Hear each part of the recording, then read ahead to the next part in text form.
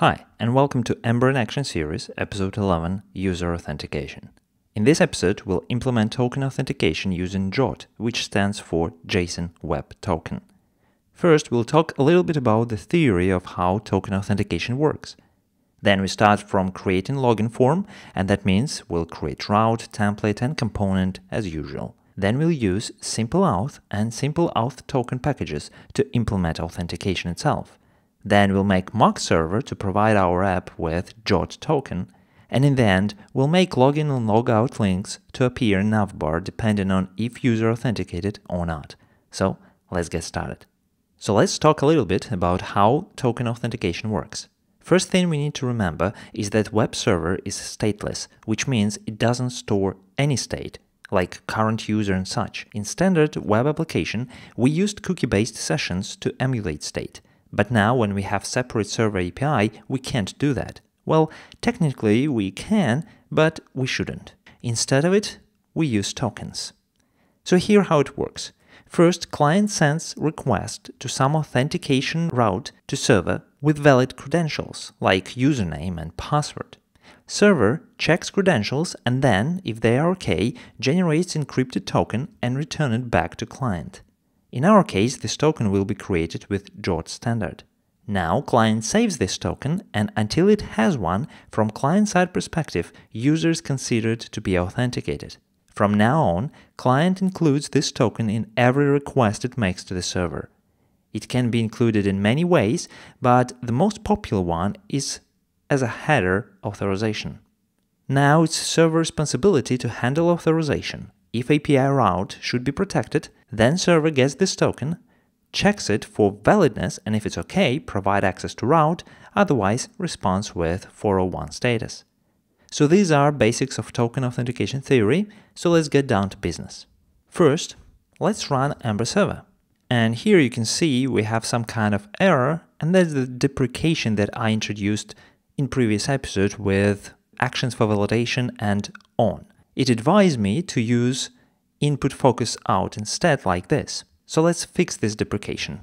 So let's go to bookform.hbs file, and here instead of action we'll use focus out, and instead of this on focus out we just remove it like this. So now if we go back and we restart server, everything should be fine. Okay, so let's create our login route and login form. As usual, we'll start from link. So let's go to navbar HBS file, and here we introduce another unordered list tag with navbar, nav, and navbar write classes. Inside of it, we'll define new link to, and we call it login route with tag name list item and empty anchor tag login, like this. So now we need to define this route, so let's go to router, and here let's define route, which we call login. So now we need to create template for this login, so let's go to app templates login.hbs. Here we'll render login form component. So let's define row. Inside of it we'll have call small 6 and call small offset 3. And inside of these divs we'll have login form, and this form will take credentials and action, which we call authenticate. So this stuff should be very familiar by now, right? Okay, so now we need to provide a credentials object from route to the component, as well as this authenticate action. So we need to create login route. So let's do this. In app routes we define login.js. That's gonna be Ember import route, and as usual we'll have model here, which in this case is gonna be just a simple Ember object. Let's create one, and the credential object just consists from email and password. Now we need to set this credentials object on the controller, and the last thing we need to do is to define actions object, and inside of it define authenticate function. And this function will take some kind of credentials, and for now we just console.log these credentials, like this.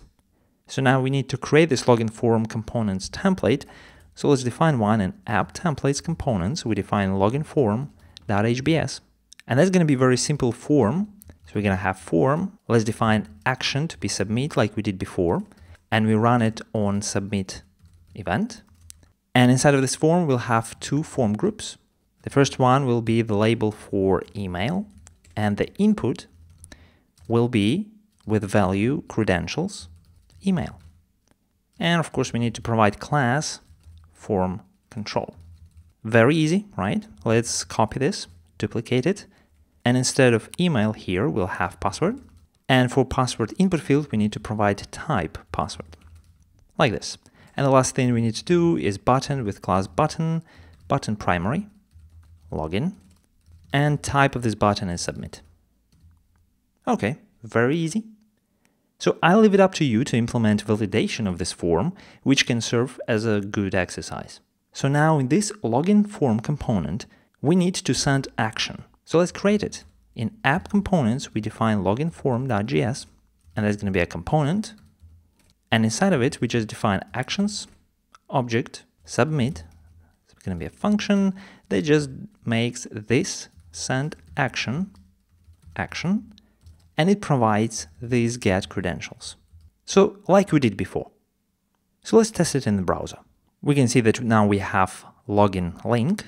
If we go there and provide some data, when we log in, we have our credentials object with provided data. Excellent, it works. So now we need to make request to server to authenticate user and get JWT token. We could do it manually, the whole thing, but that's a lot of details we'd need to implement by ourselves, like where and how to store this token, or how to include token into each request, etc. So we'll use excellent simple auth package and its extension simple auth token, which provides us with token and JWT authenticators. So let's install them. For that, we go to terminal and let's install npm install savedev Ember CLI simple auth. So after we install it, we need to generate Ember CLI simple auth. And we need to do the same thing with token. Ember CLI simple auth token and generate token, but without Ember CLI, like this. And this is just instructions from the README file. So to use simple auth, we need to rename our email into identification and then set our identification to be email. Sounds cool, right? So in our login.js route right here, we set credentials object with email and password fields. So this email should be changed to identification. And of course, in loginform.hbs file, we need to change this credentials email to identification. So now we need to make request to server. We making our request in login route right here in authenticate. So instead of this console.log, we'll get session. And this session object is provided to us by simple auth. And this object has several methods. One of them is authenticate. And this method takes two parameters. First is authenticator. What authenticator do we want to use? And the second one is actual credentials. For authenticator, we'll use simple auth, authenticator, :JWT. And this authenticator is provided by simple auth token package. So let's have a look in the browser. First of all, of course, we need to run server. Now let's go to browser and let's try to log in with some data. And you can see that we're making post request to API token auth, and the payload of our request is password and username. Why username? Well, because identificator by default is username. We need to change it to email. And also, we can change this API token auth to some another endpoint that we want to have. So let's do this.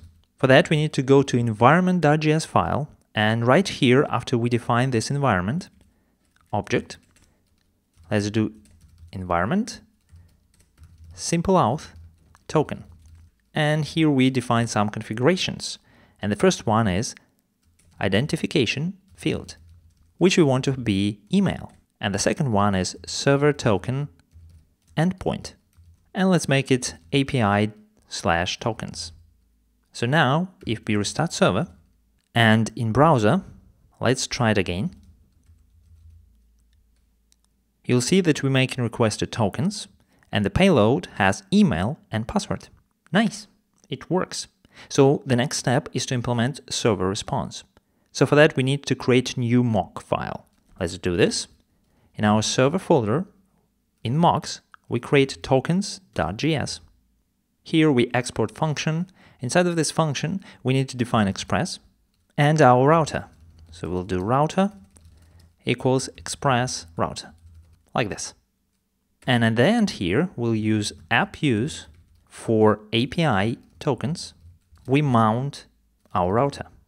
So for this mock, we need only one endpoint, the post request. So let's do this. Router post will have function with request and response. That's pretty standard Express stuff. So inside of this, we need to check for authentication. So what does it mean to check it? We need to check for username and for password. So for example, we can do something like this, request body, and we'll take email, and it should equal to some user email, and request body password should equal to user password. So if this condition is true, then user is valid, and we need to generate token and respond with this token to the client. Otherwise, we just respond with status 401 and end this. Okay, we need, of course, to create user here. So let's define it var user. Simple JavaScript object with email. Let's make it test@test.com and password secret, very secure one.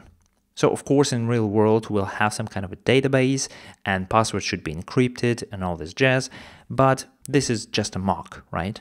So now inside of here, we need to generate tokens. So let's define token, and we're going to generate it with JSON Web Token node library.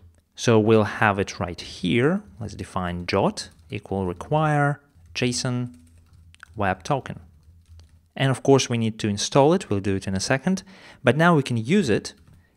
And this jot library has sign method, which takes two parameters. First one is the payload, which is just the simple object of data that we want to provide to client. For example, it could be user ID or user email or username. Nothing fancy though. So we'll provide user email. And the second parameter is our secret key for encryption of this token. Secret key. And now we can respond with this token, like this. But that's not all. Simple auth makes simple application/JSON request. So if we go to server index.js, we can see that we have for body parser here, we have type application VND JSON, which means JSON API. But simple auth making simple application/JSON request. So let's duplicate this line and provide here just a simple JSON as well. So now we need to go to terminal and let's install with savedef JSON Web Token. Okay, let's run server. So let's have a look. In a browser, we again try to submit invalid credentials and we have response 401, which is good. Let's submit good credentials with secret. And now we have successful post request, and in response, we have token. Here is our JSON token. And this token is handled automatically by simple auth. It's stored and can be used, which is really cool. But last thing that we need to do is to specify authorizer. This authorizer will include token in every request to the server. So if now, for example, we go to books and try to create a new book, we'll see in our book request, here in headers, we do not have authorization header. Okay, let's go to environment.js file, and here, let's add another configuration, simple auth, and we just specify authorizer, and the authorizer will be simple auth authorizer colon token. And this authorizer is provided to us by simple auth token package. So now, if we restart server and try it again, let's create another book, add book. Now if we go back here to see, here it is, authorization bearer and our token, which is stored locally in local storage. So we do not need to do it manually, which is always a good thing, right? Okay, so the last thing in this episode, let's show this login link only when we are not authenticated and log out when we are. And we'll make a couple of small improvements along the way. So first of all, when we log in, we do not redirect anywhere, so let's fix this. In our login.js here, the authenticate method returns promise, so we can use then, as we usually do. And here I will have var this equal this, and we'll use this transition to books. Okay, so now when we log in, we are redirected to books route. Okay, so now let's go back to navbar.hbs file, and here we introduce conditional. So if session is authenticated. And this is authenticated property is provided to us by session object. It just checks for token. If there is a token, then is authenticated returns true. So in this case, we want to provide list item with anchor tag, let's say with action logout, like this. Otherwise, we'll render this link. And let's close if block. This session object is mixed in every controller, but we are in the component, so we need to pass this session object into the navbar component.